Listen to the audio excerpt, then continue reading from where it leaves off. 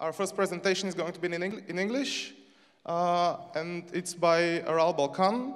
He's a person who's trying to make the world and the internet a better place.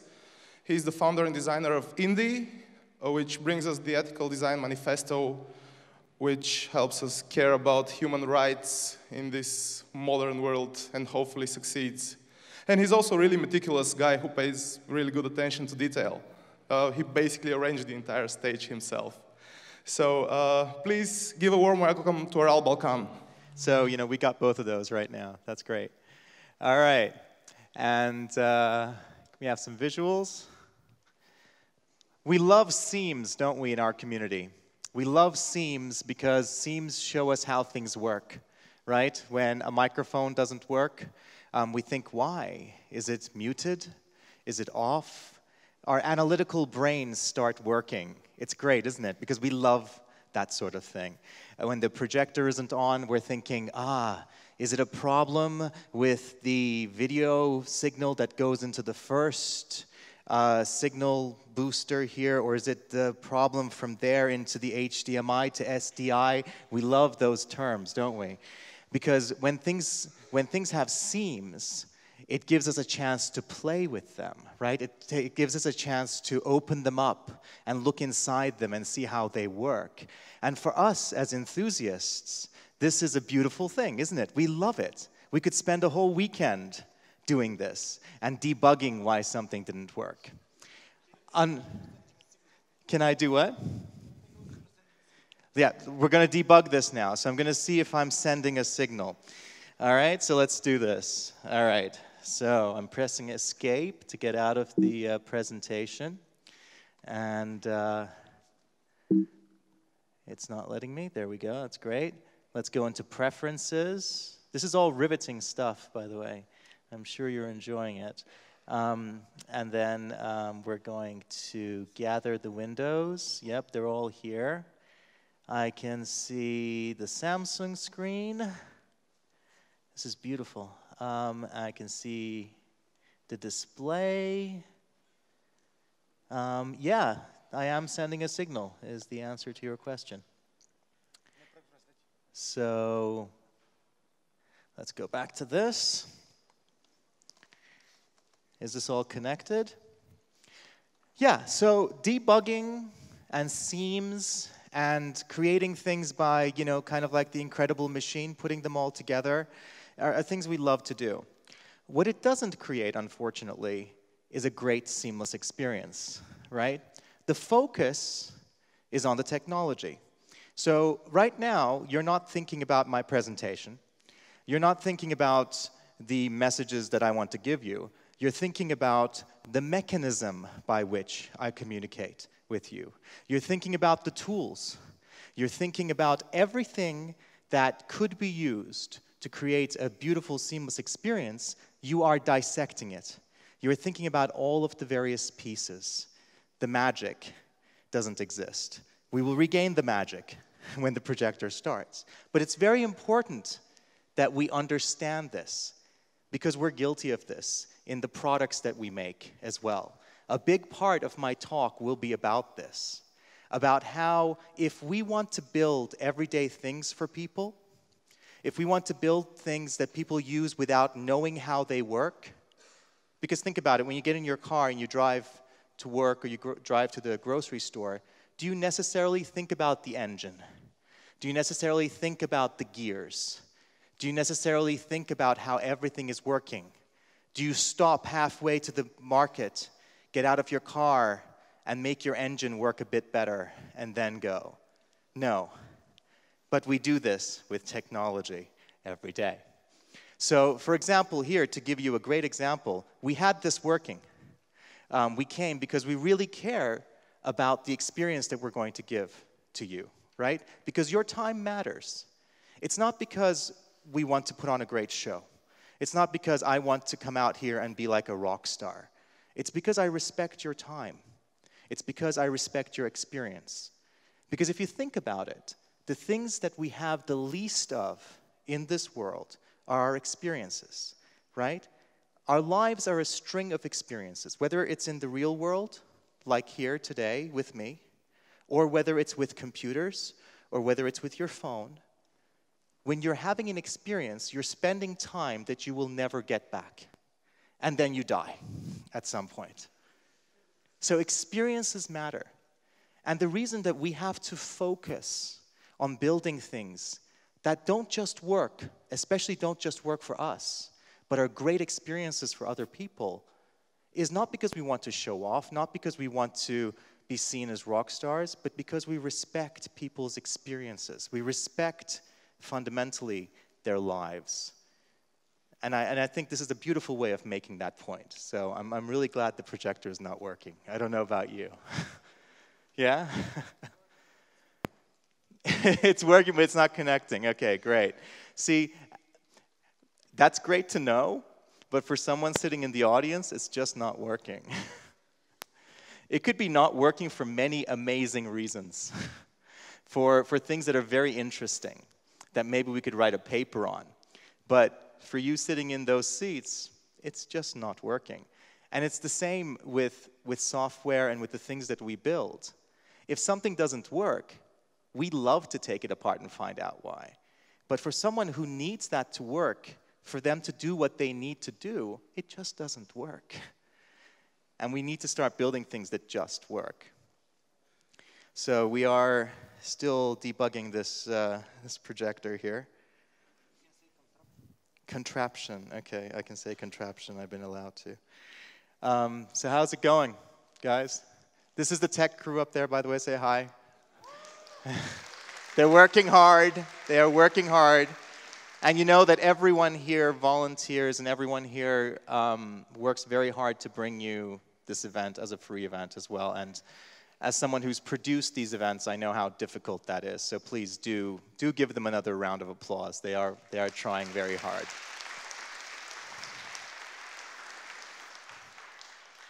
And don't worry, because I was thinking of going a little short anyway. So we're just, we're covering more stuff. How you guys doing? Yeah? Thank you so much for getting up so early to come here, by the way. I'm sure you're glad it's paying off. Hey, we got a string quartet doing Smoke on the Water. You don't see that every day. So yeah, there you go. It's not very ergonomic either, the setup, so I hope. Let's see how this goes. Ah, the screen has flickered. That's a good sign. Has your screens flickered up there as well? There's no flickering? Yes, there's been flickering. We have flickering in the balcony. Thank you. Don't worry about it. Thank you, guys. Thank you for your help. All right. How fitting a title, wouldn't you say? The tyranny of everyday things, like projectors. Or like teddy bears. So this is US patent number 201-501-38333. It is a patent by Google for a teddy bear. A teddy bear with microphones and cameras that listens to what your kids are doing, that looks at how your kids are playing with them and learns about them and is a friend to them. Isn't this a lovely teddy bear? Google hasn't actually built this yet. This is just a patent. But Barbie are releasing a doll this month. It's scheduled for this month to be released. That does listen to your child and learns about your child and speaks back to your child. And one of the voice actors was quoted in an article saying, "I imagined a girl taking the new doll into her bedroom and closing the door. I have no doubt she will ask Barbie all manner of those intimate questions that she wouldn't ask an adult." Which sounds lovely and creepy as fuck. When you think about the fact that when she's speaking to Barbie, she's speaking to Toy Talk Incorporated. Because whenever you say something to Barbie, it's recorded and transmitted to computers that are the property, the servers of Toy Talk, a company, at which point they're analyzed. Now, this is not just for dolls. We live in a world today where our everyday things, our televisions, our smart TVs, the watches that we wear, the fitness trackers that we wear, pretty soon, and even today, the cars that we drive, all of these everyday devices gather personal information about us. They need to get to understand us and know us in order to be useful to us. Now, this by itself is not the problem. This is just a fact of life. This is how technology, modern technology, works. And there's not anything necessarily wrong with this so far, okay, with what we have so far. Now, here's where it gets more complicated. We have all of this information, all of this personal information, this data. If this data is owned and controlled by individuals, there's nothing wrong. Then we have a democracy. Things are fine. If this data is owned and controlled by corporations, and then by extension, of course, made accessible to governments, then we have a very different system. We have what's known as a corporatocracy. Now, this is not a decision that we need to make. We don't need to decide whether our data should be owned by individuals or our data should be owned by corporations. Because unfortunately, this is a decision we made 10, 20 years ago. In the reality of today, we live in a corporatocracy where our data is owned and controlled by corporations and by extension, accessible to governments. The decision that we need to make is, are we happy with this? If we're not happy with this, what kind of a path forward, not back, do we need to walk on to get towards a more democratic system? Because we're here right now. And the problem is not a technology problem. This is really important for us to understand, because we see things always as technology problems. It's not. The problem at its core is a capitalism problem. We don't have a technology problem, we have a capitalism problem. Specifically, what Shoshana Zuboff calls surveillance capitalism. Let me explain why, because the link may not be very clear immediately. We live in a world where 85 is a very important number. 85. Last year, Oxfam, a charity in the UK, released a report which had a very startling statistic in it, that 85 of the world's richest people have as much wealth as half of the world's poorest population combined. So 85 people have as much wealth as 3.5 billion people in the world today. Now, 85 is a number that is under the Dunbar number. We can visualize it. It looks like this. That's 85. 85 people will fit into one double-decker bus in London. Now, I want you to visualize 3.5 billion people. You can't. Our brains are not wired that way. And that is the best illustration I know of systemic inequality. So if we have a system with such inequality, and if you're one of those 85 people, what should you do, right? Because it's probably quite a hostile world out there if you're one of the 85. I would recommend that you build very thick, very tall walls around you, just for defense, you know, because some people might want what you have. There's a whole bunch of people out there.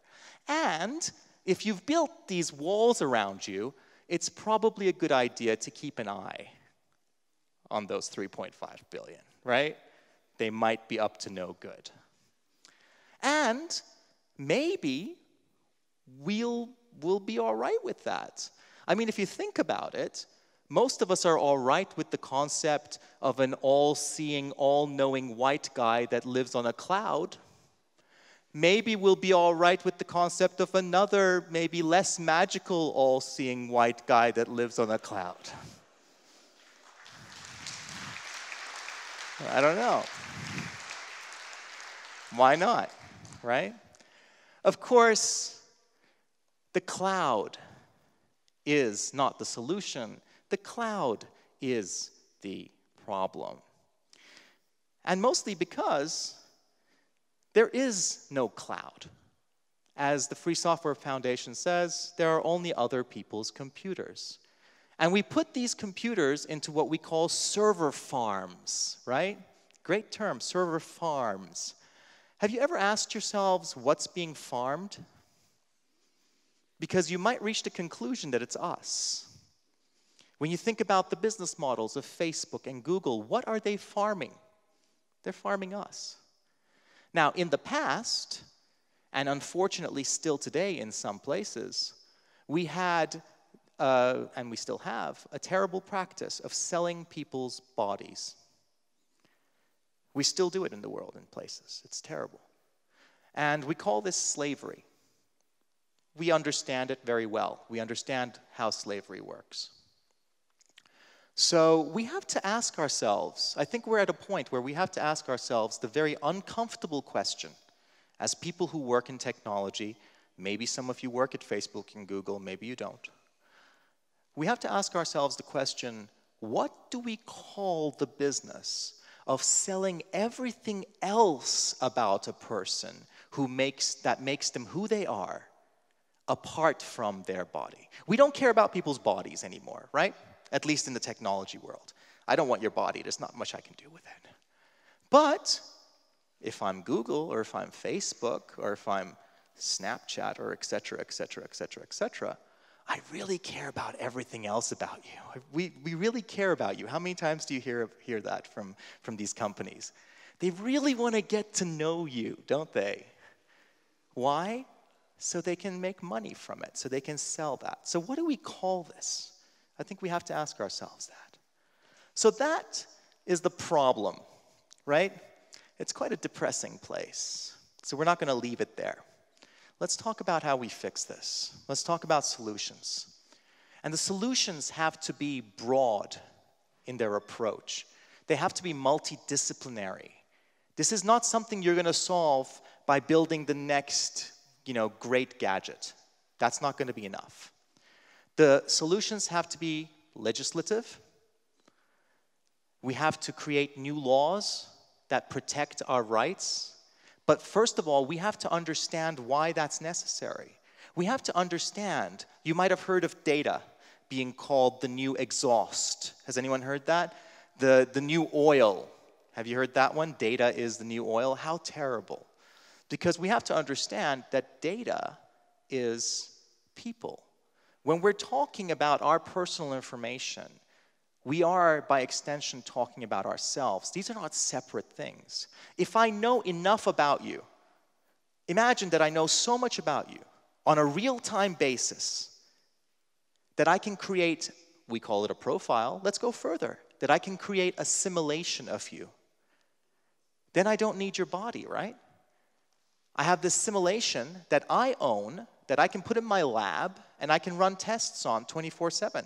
I can psychoanalyze it, I can see how you're going to behave towards certain stimuli. So we have to understand that when we're talking about data, we're not talking about something that's separate to the person. We're talking about the person. Because that's how we use technology. It's not just today, that's how we've always used technology, to extend our biological selves. We extend our biological capabilities through our technologies. So perhaps it's time to understand that we have to extend person rights to the technologies by which we extend our persons. This is key. We need to create laws then that protect that. We already understand that the self should be protected. We just need to draw the boundaries of the self to include our technologies. Because if I write something on my phone, a note that I want to remember, I'm extending myself. And thus, if we extend the boundaries of the self to include that, then any attempt to get at that information, surveillance, will be an intrusion on the self. And we already have laws that deal with this. But we have to understand that there is no digital world and real world. That what we're talking about are not digital rights. We're talking about human rights in a digital age. And we as individuals must have ownership and control of our digital selves. The solutions should be regulatory. There are corporations out there that are violating our human rights on a daily basis, purely on the basis of their business models. That's how they make money. So why are we not regulating them? Why aren't the people who are tasked with protecting us not protecting us from these corporations? Why are some of them saying, well, we want to be neutral. You know, we don't want to pass legislation. We don't want to regulate because we'll hurt business. Well, Desmond Tutu has a great quote. He says, if you are neutral in situations of injustice, you have chosen the side of the oppressor. If an elephant has its foot on the tail of a mouse and you say that you're neutral, the mouse will not appreciate your neutrality. In case you're missing the analogy here, the elephant is Silicon Valley and we are the mouse. So why aren't we regulating? Why aren't we saying no to these corporations? Could it possibly be that the very people that we've chosen, not elected, to represent our rights, like Neelie Kroes, past European Commissioner, are acting like cheerleaders for startups, are acting like cheerleaders for Silicon Valley, as Dutch Special Envoy for Startups now, for example? Could it be that the people that we've chosen who should be protecting our rights say things like, if you care about net neutrality, you are like the Taliban, like Günther Oettinger, who's the current person in charge of digital policy. And he's also the man that we can all thank for ruining net neutrality in Europe. But don't worry, you will get free roaming. That is exactly how it was announced. All of the announcements were, you're going to have free roaming in Europe, isn't it great? And we're also protecting net neutrality. And we're also protecting net neutrality, and we fuck net neutrality up, basically, by creating specialized services that can be treated differently. Now, does this have anything to do with the fact that Mr. Oettinger has met almost entirely with corporate lobby groups from the telecommunications industry in all of his official meetings? That red ring, his donut that he has over there, are all meetings with corporate lobbyists, most of whom are telecommunications companies. Who does the death of net neutrality benefit the most? Telecommunications companies. I'm sure it's just a coincidence. So we call these things public-private partnerships. We call them multi-stakeholderism. You might hear these terms. We call it co-regulation. So we say to Google, for example, hey Google, we want to know what laws to pass or how we should regulate you on privacy. So do you want to come to the table and tell us how we should do that? And they go, sure, yeah, we have a few ideas about laws for privacy and how that should work. Sure, we'll come to the table. We'll even pay for the table. Don't worry about it.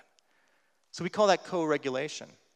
But it's time that we understood that all of these terms actually mean one thing, and we should call an apple an apple. This is institutional corruption, the influence of corporate finance in public policymaking.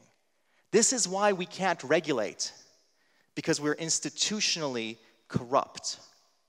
And with secret trade deals, like the Transatlantic Trade and Investment Partnership, TTIP, or TPP, which is already in the process of passing, this is going to be the signature that signs away our democracies forever unless we can stop them. Because these agreements have clauses inside them called investor-state dispute settlement clauses. And it sounds like something that just should put you to sleep, right? Don't, wake up, it's really important. What this gives is it gives corporations the right to veto governments, when they take decisions that are in the interests of their citizens, but not in the interests of the investors of these corporations. It gives the corporations the right to sue governments when they protect their citizens. And corporations have already used this under trade agreements to sue Canada when they took a decision to protect people from the harms of smoking. The tobacco industry sued Canada for a couple of $100 million. This is the transfer of power from governments to corporations. Now, you may or may not like governments, but if we had a functioning democracy, a government at least should be executing the will of the people, and you have a right to determine the makeup of your government. Google doesn't give a shit what you think, right? You don't have any say in what Google does at all. Even if you're a shareholder, your shares are a different class of shares. And Eric and Sergey and Larry really couldn't care less what you think they should be doing. And no, you can't vote them out. So what we have when we have corporations having all of this control is a new feudalism. It's not a monarchy, it's a feudalism, a corporate one, a corporatocracy. The solutions have to be societal. We have to recognize that institutional corruption is at the core of the problem. Unless we can remove the influence of corporate finance in public policy making, we cannot regulate the corporations that are eroding our human rights. How important is this? This is Larry Lessig. Apart from the man who is just my general hero because he created Creative Commons, he gets it. He's the one who coined this term, institutional corruption. He was running for president until recently in the United States on one issue, institutional corruption. He actually said at the beginning, if I get elected president, I want to pass a law to remove corporate finance from influencing Congress, from influencing government, and then I want to resign. This is the one thing that I want to do to fix the system. And everyone said, what? You don't want power for the sake of power? We'll never vote for you. You crazy man. You just want to make a change and leave? No way. You should hold on to that. And then he said, okay, I'll hold on to it. And then they said, no, we don't want you to speak. And that was the Democratic Party. So the solutions have to be financial as well. We have to be able to support the alternatives. Because Silicon Valley and mainstream technology is supported by, subsidized by venture capital. And, you know, there might be some of you that think, I don't want to think about all that money stuff. It's really important because it's at the core of the problem with surveillance capitalism. This is how it works. So let's say a chap that we know, like Mark Zuckerberg, is very young. He has an idea for this thing that he wants to build to make the world a better place. And so he creates a startup, right? And he needs money. So he goes to a venture capitalist or an angel, right? And he says to the angel or to the venture capitalist, he says, look, I'm building this thing. And in the next 5 years, we're going to have 100 million people on there. Or maybe 500 million people. How much money will you give me today for when we sell those 100 million people or 500 million people, either to the public through an IPO or to another company in 5 years' time? And the venture capitalist says, okay, I'll give you 5 million today. Why? Not because they're an angel, but because they're thinking if we get 500 million people, I'll get much more money because you will be a unicorn. You'll be one of those billion-dollar companies, right? Unicorns, aren't they great? We fucked up unicorns, man. I mean, you've ruined unicorns for me forever. And then they shake on it, right? They go, yeah, let's do this. This is the sale. The sale, when you take venture capital, doesn't happen at the end. It happens at the very beginning. What have you sold? All of the people that will be using your product in the future. That's what you've sold from day 0, right? So the sale is done. What's next? Well, Mark has to make this work. So when those people actually come, he's very persuasive and he says, come join my network. It'll let you talk to your friends. It'll be really great. We love you. Here's a privacy dinosaur. And that's the con. And we go, yeah, Mark, that sounds great. Let's use Facebook. Let's all build Facebook. At the very beginning is the only place where we have power as individuals. If at the very beginning we tell Mark what he can do with his new startup because we know that he's sold us already, then it will never get the network effects that it needs to become the platform that gets sold and that the sale completes on. If enough of us use Facebook and build Facebook or Twitter and build Twitter to the point where enough of us are on it that that it has network effects, then we lose our power. At that point, one person leaving makes no difference, right? So this is the con. What's next? Well, we've all joined. Facebook is very successful. So the venture capitalist comes back and completes the sale, either to the public with an IPO, and everyone makes like billions, right? And we go, congratulations, you're such a great person. Will you be my friend? Or it gets bought by Google, or it gets bought by Facebook, etc. In this case, Facebook does not get bought by Facebook. We need an alternative to this. Because if the only way to build technologies that can compete is through venture capital, we're just playing into the same system. We've already sold, we have no control. We can't build things, really, that protect human rights in the long term. We must fund the alternatives. Because we also can't be sponsored by these companies. Because Facebook and Google will sponsor companies to make them look good, right? Do you know that, have you heard of a little company organization called Mozilla? Anyone? Yeah, Firefox? Oh, some of you know them. Did you know that until recently, they got over 90% of their money from Google, and now they get it from Yahoo? Do you know how Google and Yahoo make their money? By selling you. So it's very interesting to look at that, to think about that, and then think about what products Mozilla makes. They make a browser, it's really cool, they make things. And what is the product that threatens Google that they make, really? And what is the product that threatens Yahoo that they make, really, while taking 270 million of their money? Why aren't they making that with 270 million? Does money have any influence? If I'm paying over 90% of your salary, do I have any influence in what you do at all? Even if it's not direct, do you want to piss me off? Maybe not. We have to fund the alternatives. We cannot be sponsored by the people that we're revolting against, by the corporations that we're revolting against. There has to be an alternative to evil, greedy corporation on one side and a charity or a not-for-profit.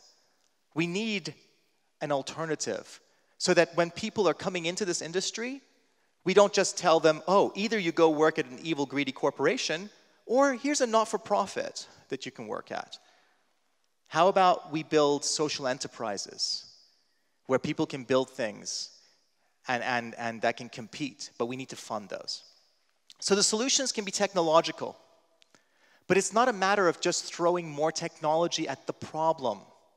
We need to change the character of our technologies, and that's where design comes into it. And when I say design, I'm not talking about aesthetics. I'm not talking about painting pretty pictures. I'm not talking about pixel pushing, right? This is not about saying to someone, come and make it pretty. It's not about pretty at all. If this is how you think about design, stop thinking about design that way.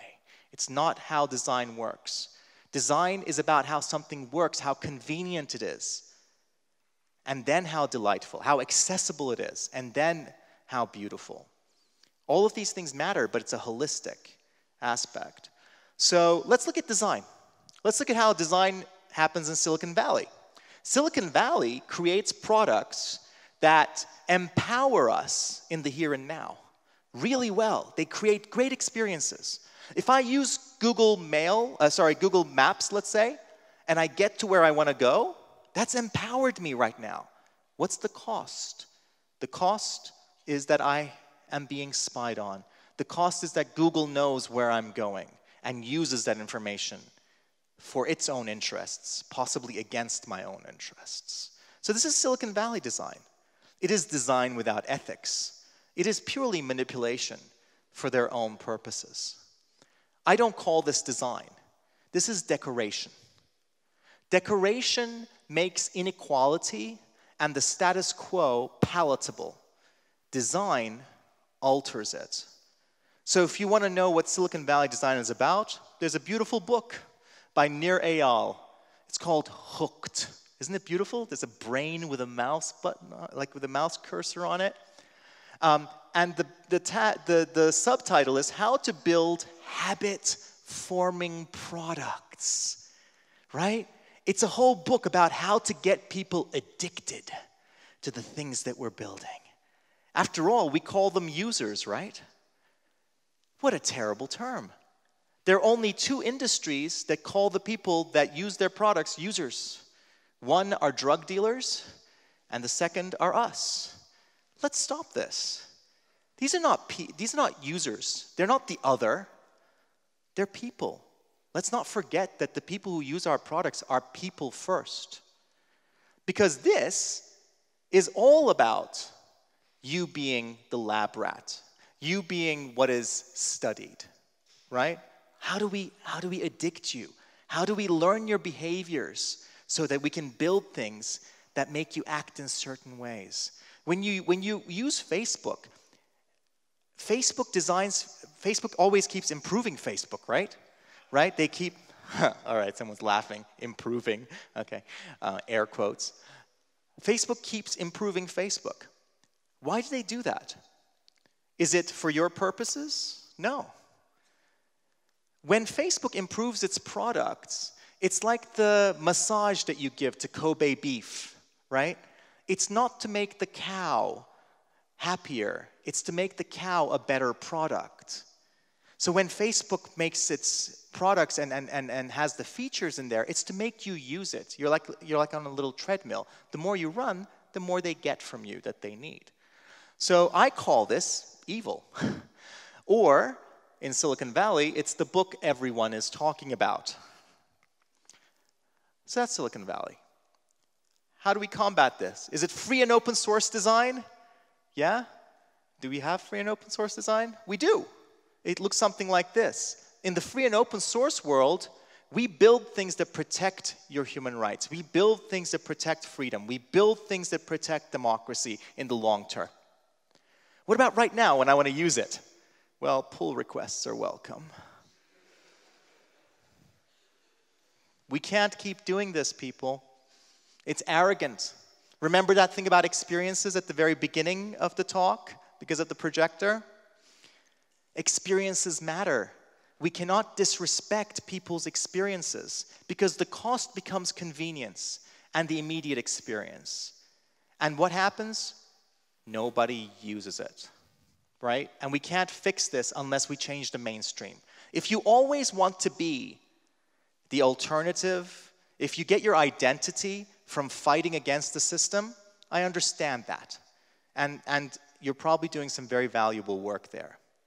But if you fear that you're going to lose your identity if we actually succeed in what we're trying to do, there's a problem. Think about that. I call this trickle-down technology. We feel that if we design things for ourselves that fit our needs, don't get me wrong, free and open source products work perfectly. You might not hear that all the time. For us. They don't work perfectly for everyday people who just want an everyday thing that they can use without thinking about it. They don't work perfectly for non-enthusiasts. Think about this. Let's say that you have 3 cars, 3 vehicles that you drive in your life. One of those cars is a classic car, and it's your hobby, and it's beautiful, but it breaks down every now and then, and you built it yourself. And every time it breaks, you're happy. Because it means you get to spend the weekend working on your classic car. That's you in your role as enthusiast, right? Let's say you have a car you drive to work every day. That car's purpose is to get you to work and back. That car breaks down, you're pissed off. You just want that car to work. That's you in your role as someone who uses an everyday thing for an everyday purpose. And then let's say you have a truck that you drive for work. You carry things around, you deliver things for work. You didn't buy the truck. You had no decision-making powers in which model it was. Maybe it's a terrible truck, but you drive it every day. That's enterprise software, right?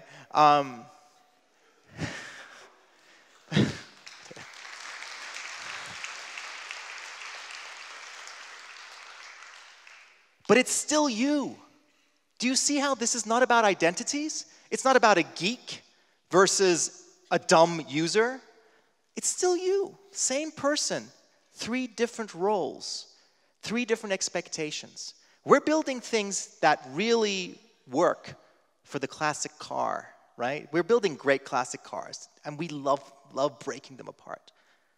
We're doing a shit job at building the car you drive to work every day.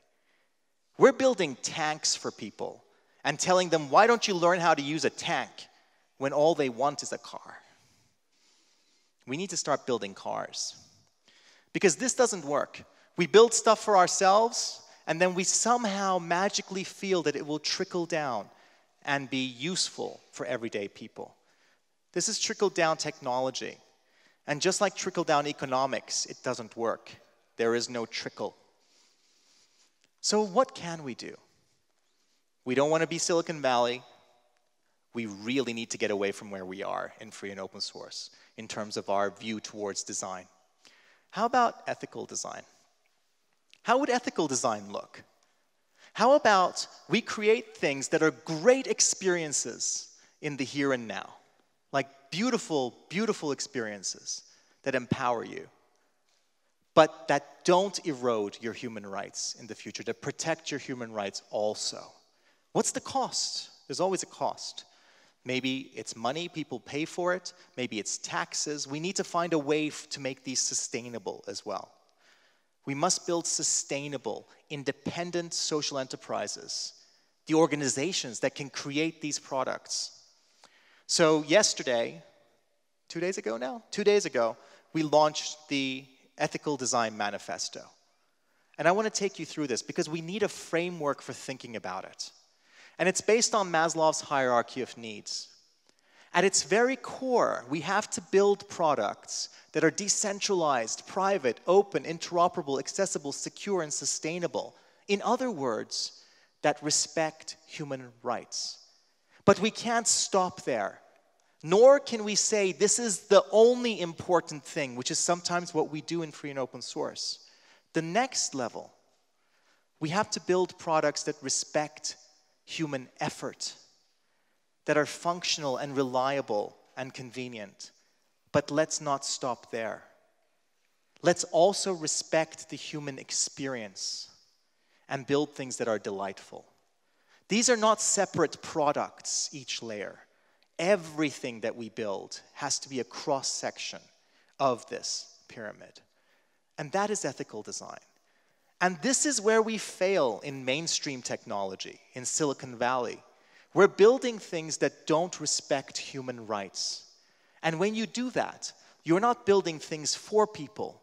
You are building things on the backs of people. And that's how mainstream technologies are built. So we just released the Ethical Design Manifesto. You can see it at indie/ethical design. The URL is up there. I would urge you to consider it, to consider signing up to this way of creating tools that not only protect people's freedoms, but are a joy to use. And there are even little badges that you can put on your open source project sites as well, pre-made for you if you want to show your support for it. Because design is not what designers do. Design is what we all do. Everyone in this room is a designer. Whether you understand that, you know that or not. The moment we understand that, then we can make an effort to becoming better designers. And what's indie? Well, I don't just go around and talk about this stuff as theory. I'm actually doing something about it as well. Not just me. It's a very scary photo of me. I'm terrible in photos when I'm posing. But we're 3 people. We're a tiny social enterprise. We don't have any equity. We are limited, which is a special type of organization in the UK, where we don't have ownership. We only have control. So we can't be sold. And we're building, actually, could I have some, is the audio on? I'm building a messaging application.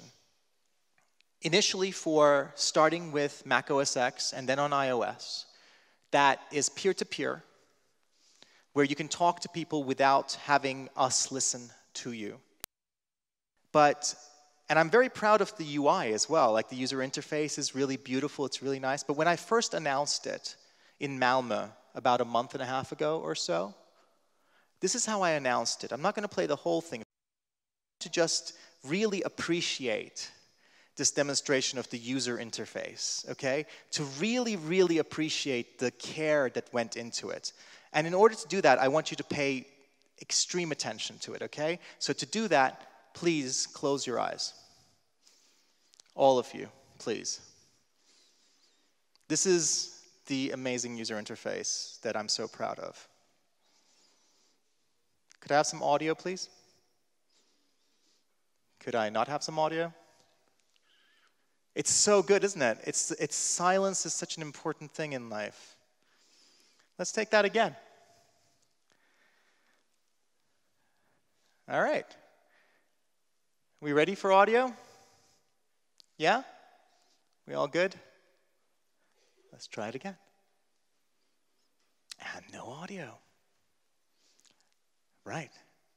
So for future reference, this is why you don't unplug the presentation machine 5 minutes before the presentation.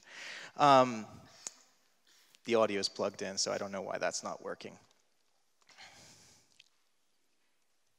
Nope. All right. No audio.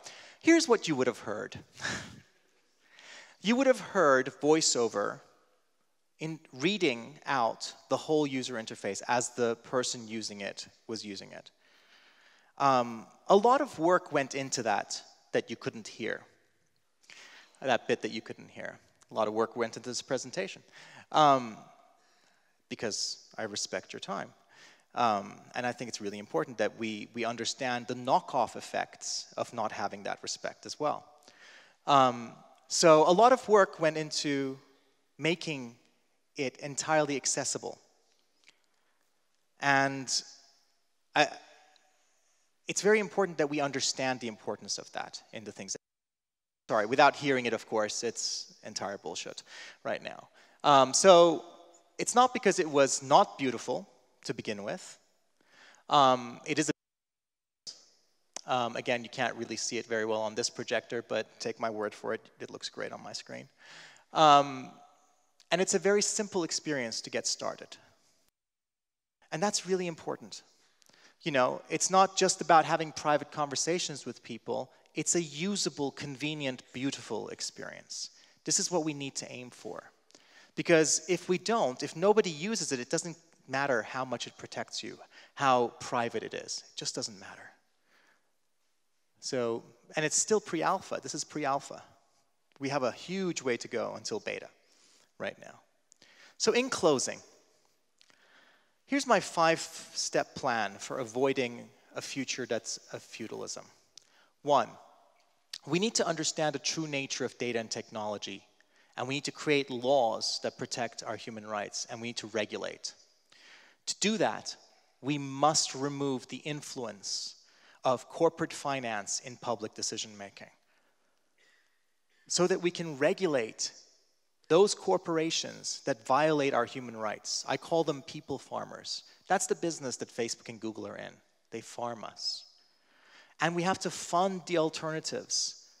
We can't use venture capital in what we're doing because we should be building organizations that don't get sold. My friend Peldi, who runs Balsamic, the mock-up tool, we were talking once and I asked him, so what's your exit strategy? Because that's a very important question in Silicon Valley. And he gave me the best answer. He said, my exit strategy is that my son inherits the company, or that my daughter inherits the company. That should be our focus in the things that we build. And we can't do that with venture capital if we sell from day zero. And we need to create independent technologies that adhere to ethical design in what we do, so we can nurture a healthy commons, a sustainable commons. This all goes back to creating a much more equal world. And this is why it's so important. I mean, when we think about things like diversity, for example, you know, who here thinks diversity is important? Who here thinks it's overrated? People are talking a lot about diversity these days, politically correct bastards. Yeah, some of you, there you go. Brave people, thank you for putting your hands up. Diversity is not charity. The reason we absolutely need diversity is because it is competitive advantage. If you think about design, there are two ways that you can do design. You can design for the other, or you can design for yourself. If you're designing for the other, you're always at a disadvantage. Right? You have to first study the other. You have to understand the other. It's ethnographic. It's imperialist. What about if you're designing for yourself? Well, you probably know yourself way better if you're making something for yourself that you can use. But we have a problem. I'm a young white guy. I can design things for young white guys like me. But that's not gonna fix the problem. So how do I design for a diverse population without designing for the other? Well, I make my organization diverse. If I can make my team diverse, then by designing for ourselves, we are designing for a diverse audience. And then you can't compete with us either. So it's not charity. It is part of the core problem. If the core problem you're trying to fix is not inequality, then we're not trying to fix the same problem. And to do that, we have to go beyond the clouds. We need a new topology for the things that we're building. Without privileged centers, privilege is the problem. It has to be egalitarian, a decentralized topology. So that when Facebook says to share your photo, you must share it with me first, we say, no, that's not required. Nope. You can just share your photo with your friend. We need to move beyond centralization, centralization of power, centralization of knowledge, centralization of do that without moving beyond venture capital in funding the things that we build. Let's, at the very least, stop worshiping at the altar of Silicon Valley. And we have to move beyond colonialism and imperialism in the way that we approach the audiences that we build for. It's a very small step from user to dumb user. And that step will always exist if we see the user as the other. We got to start designing for ourselves. And to do that, we need to create diverse organizations. We have to move beyond privilege. This has been a very long process for me. Many of us in this room have very high levels of privilege.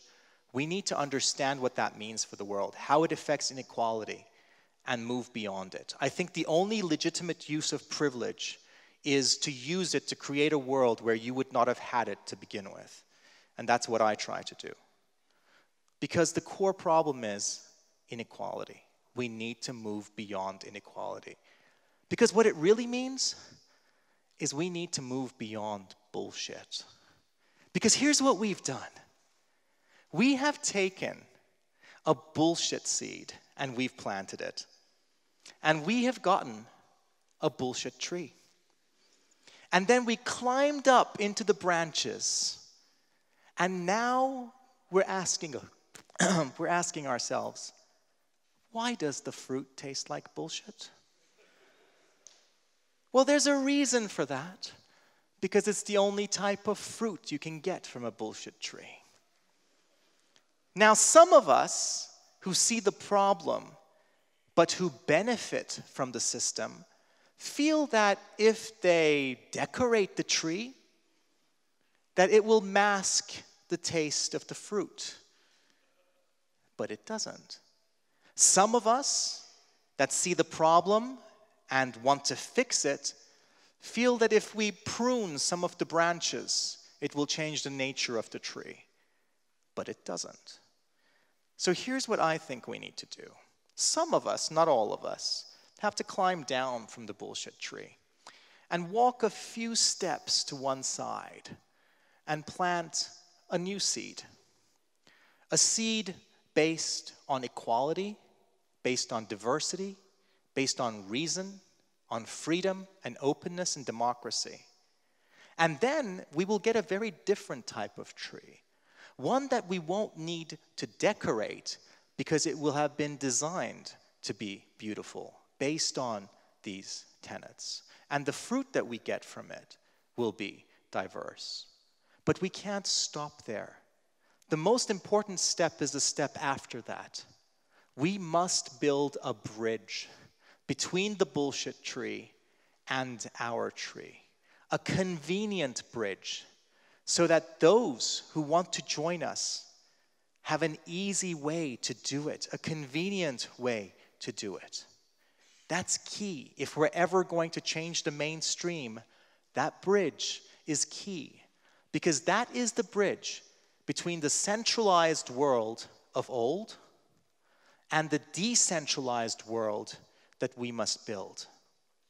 A world built on reason, built on equality, built on human rights, and on democracy. That's the future that we deserve. That's the future that I want to live in. And that's the future that I challenge us to create. Thank you.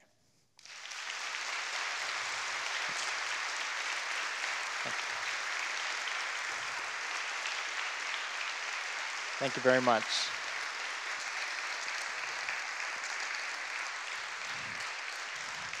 Thank you.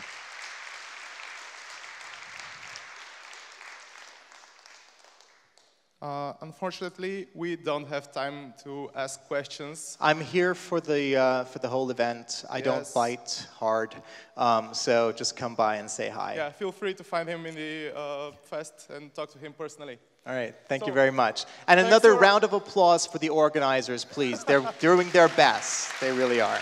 Thank you.